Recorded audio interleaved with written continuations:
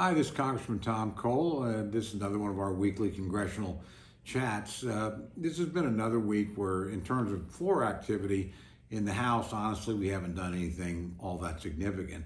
Most of the votes have been party line. Most of the bills have been, frankly, what are called messaging bills. It means the majority will pass them through the House, but they're dead on arrival in the United States Senate. So this is the majority, the Democrats, basically trying to give their members some credit or the ability to go home and say they did something even when something's not likely to actually come at it. So floor activity this week, I would say, was not particularly significant. On the appropriations front, though, we are continuing to have a subcommittee and in the next couple of weeks, full committee hearings, and you'll see bills beginning to take shape and move. Now, none of those will pass as written, but they can move through the House once they're out of committee, and that sets you up for negotiation with the United States Senate that will begin sometime in the fall. So that will take the Appropriations Committee not only to the end of June, but as they move out of committee, probably to the end of July. And I would expect every bill will be out of committee before the 4th of July break, and I would expect most of the bills will be across the floor of the House, which again sets us up to sit down and negotiate and come to a common agreement. Hopefully continuing to fund the government and certainly avoiding a shutdown in any case. I think the other big news of the week actually is not in Congress at all. It's at the Federal Reserve.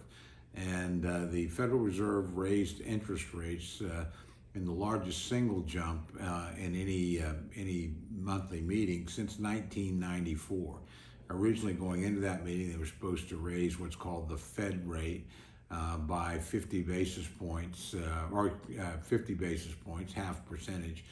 Instead, they did 3/4, and I think that's in response to the inflation rate being higher than expected last week.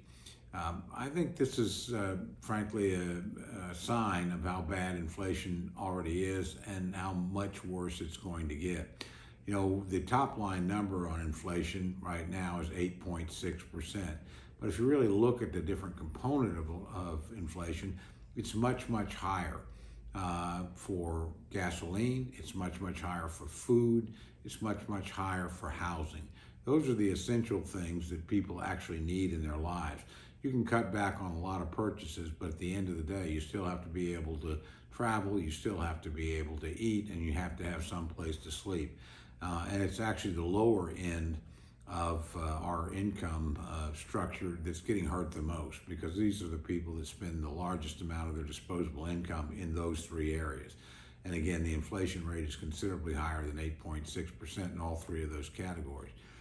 Frankly, I would also argue that this is the Biden administration not doing very much on its own to deal with inflation. They're counting on the Fed raising interest rates, which long-term lowers demand, which probably could create a recession. There are some things that I wish the Biden administration would think about doing.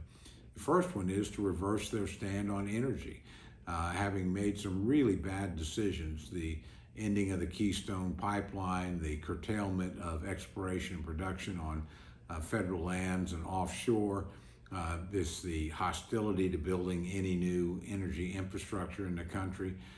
All those things have raised the price of gasoline and also of heating and cooling costs for the average American family. That's something the president did with a flick of a pen. He could undo it with the flick of a pen, and he ought to do it. A second area where the administration could make a big difference is to curtail its own domestic spending request. Look, we live in a dangerous world, and I would argue that the administration is not spending enough on defense. We need to worry about that.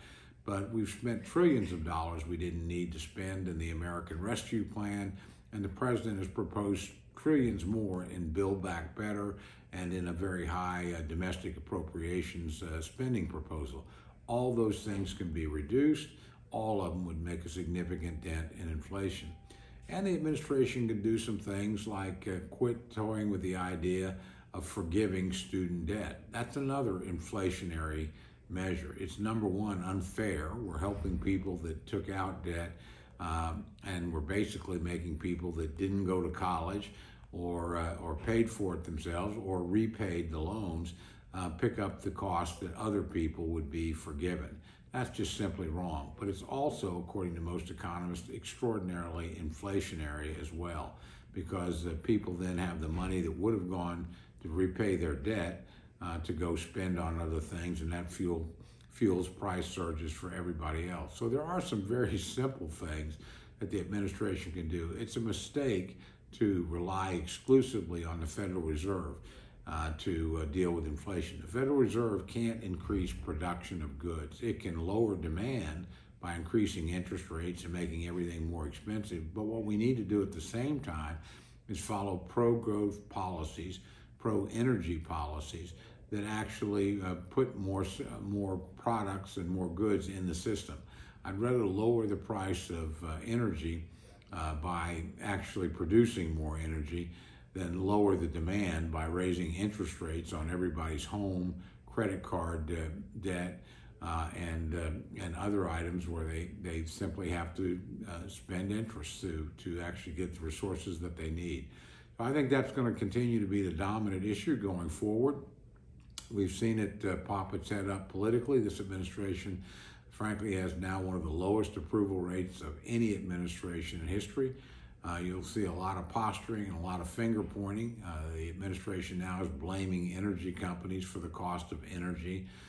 It's blaming everybody it can for the cost of food, doing everything but looking in the mirror, taking responsibility and reversing course, and doing some things that both lower the cost of production.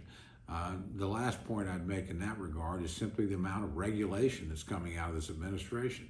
Remember, in the last administration, they prided themselves on cutting the amount of regulation in the economy. That helped make our economy more efficient and more productive. This administration, frankly, is much more intent on issuing regulations that increase the cost of everything the average American buys. So I suspect you're going to hear about that in the months ahead and all the political campaigns. But at the end of the day, remember, it's the Biden administration that increased spending well beyond what economists and on their own side of the aisle, people like Larry Summers, the former Secretary of the Treasury in the Bill Clinton administration, people like Steve Ratner, who worked in the Obama administration and the recovery of the auto industry. Both of them prominent economists, both of them dedicated Democrats, both of them warned Democrats, you should listen to the Republicans on this one. You're spending too much money. It's going to come home to bite you and bite the American people. That's exactly what's happened.